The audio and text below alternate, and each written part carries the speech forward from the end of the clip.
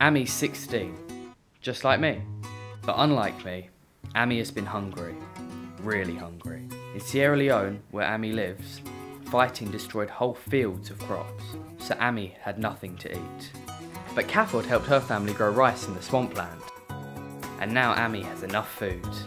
Ami's family even have enough food to share with 28 other hungry children. It's an awesome feeling when you're able to help your friends. So I decided to do my bit.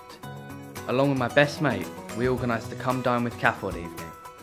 We decorated the hall and I tried cooking my first Sierra Leonean stew. We invited lots of friends, we ate, drank, chatted, and I even got to sit next to my favourite person. But the best thing of all, counting up at the end of the night and knowing the difference that money will make. Isn't it amazing what we can do when we work together?